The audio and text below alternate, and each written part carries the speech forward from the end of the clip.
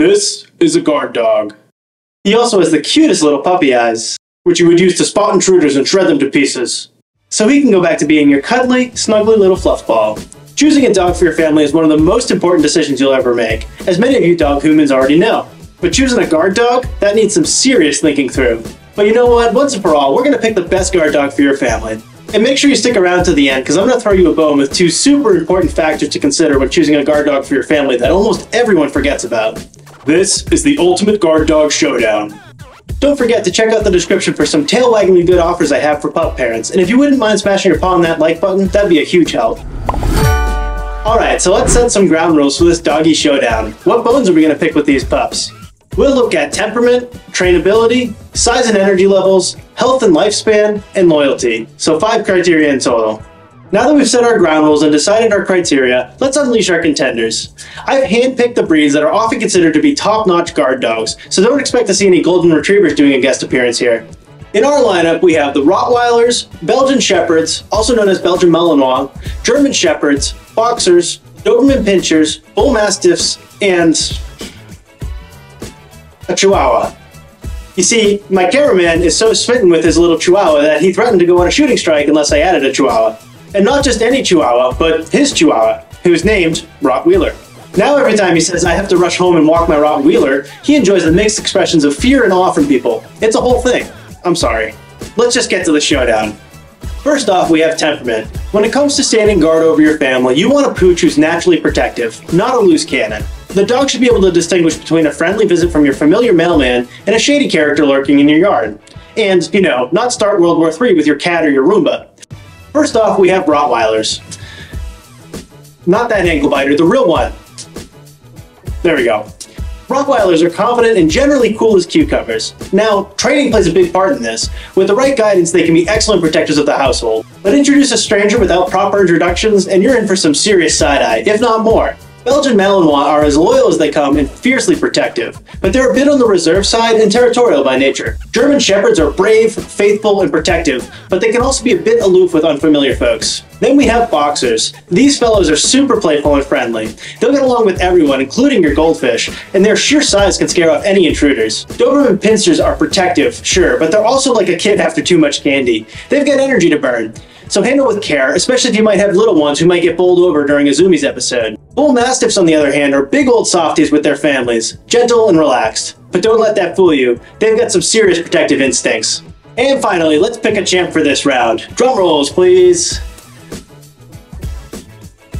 Sorry, my bad. Coming in at dead last, we have Rottweiler the Chihuahua. The last time she visited the office, she tried to literally eat me. So that's her temperament. So the winner in this round is the Boxers. In terms of temperament, they have the family-friendly vibes on lock.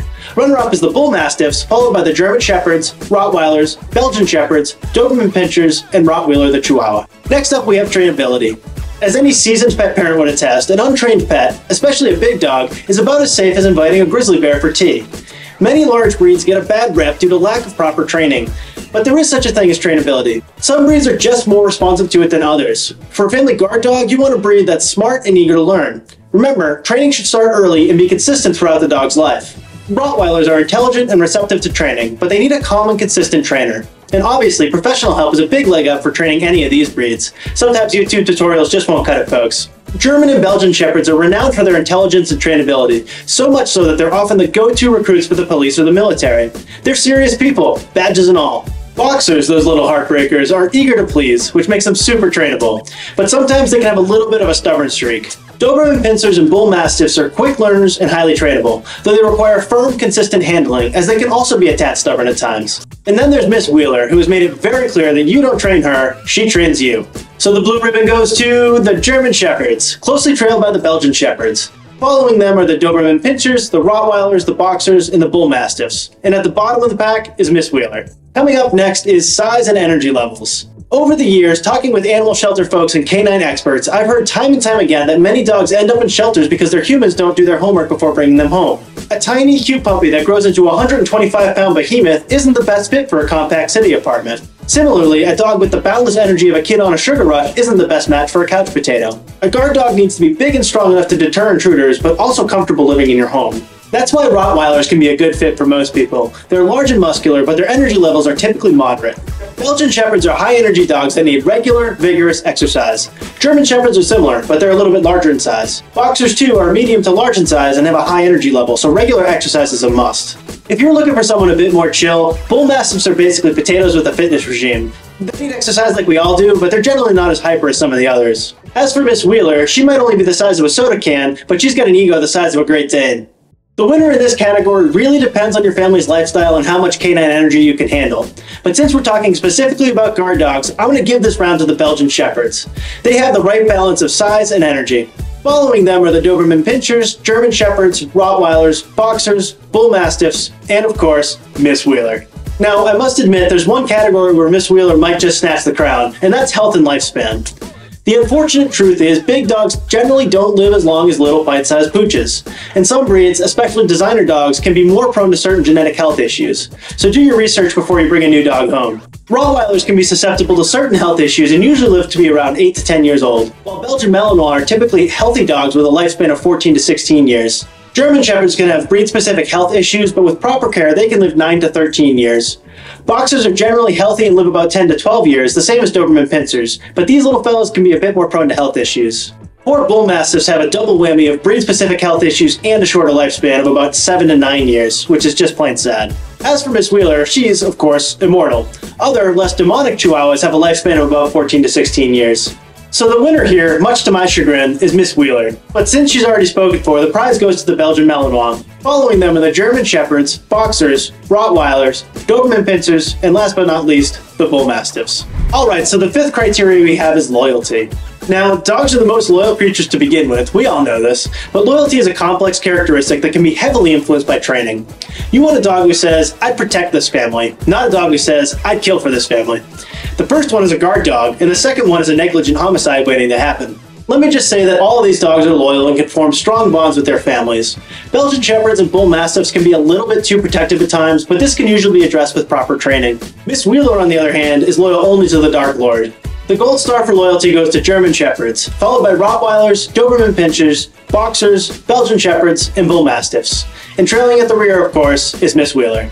Alrighty folks, now that we've rallied the troops, let's see who takes the crown. Who will be the first among equals? The guardian of guardians, the prime pick of the pack, the finest and the fiercest, the top dog. In last place, we have Rottweiler the Chihuahua, for obvious reasons. Claiming the sixth spot, we have the Bull Mastiffs. They're lower on the list due to their mammoth size and somewhat somber health history, but let's not forget, their endearing temperament and undeniable loyalty make them family dogs par excellence, provided they're well-trained and socialized.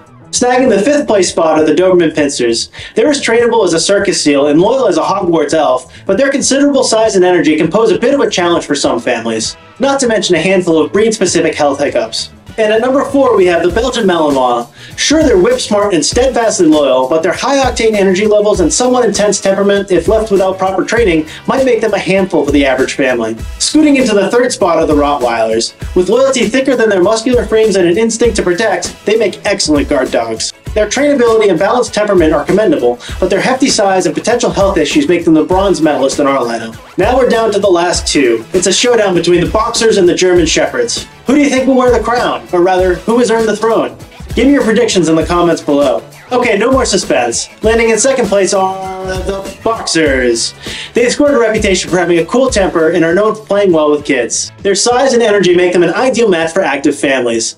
They're quite trainable and obedient, but not quite in the same league as our top dog, the German Shepherds. With their well-rounded profile, they're as close to the canine version of a Renaissance man as you can get. They ace the temperament test, score high on trainability, and their loyalty is the stuff of legends. Their size and energy levels strike a beautiful balance.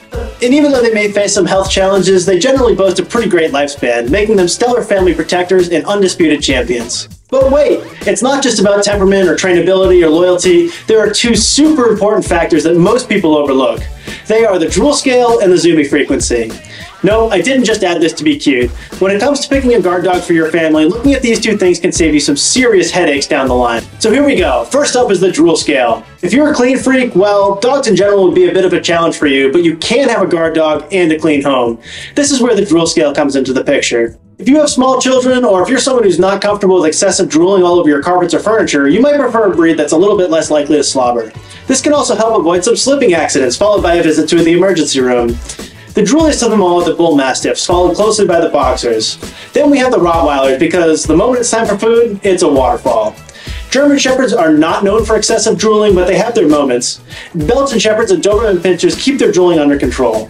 Miss Wheeler does not have salivary glands because she doesn't drool over anyone or anything. It's called self-respect. And next up, we have the zoomy frequency. To those who may not be aware of the doggo lingo, zoomies are the bursts of energy that dogs get where they start running around like crazy. This is often seen in dogs with higher energy levels. While it's super fun to watch and you can get a couple of thousand likes on TikTok, they can also be a sign of a dog's need for exercise and mental stimulation. Families that are a bit more active or have a large yard may love a dog with a higher zoomy frequency. On the other hand, for families who are a bit more laid back, zoomies may be a little bit annoying. Belgian Shepherds have a serious case of the zoomies, followed by Doberman Pinschers and German Shepherds, especially when they're pups.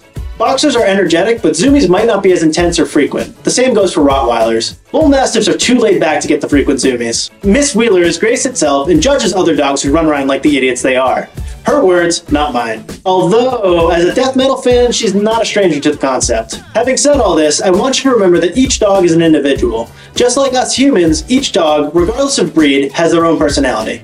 And like I said before, a lot depends on their upbringing. So use this video as a guide, but think about your family, where you live, and what you're like before you bring a dog into your home. Don't forget to subscribe and keep those tails wagging.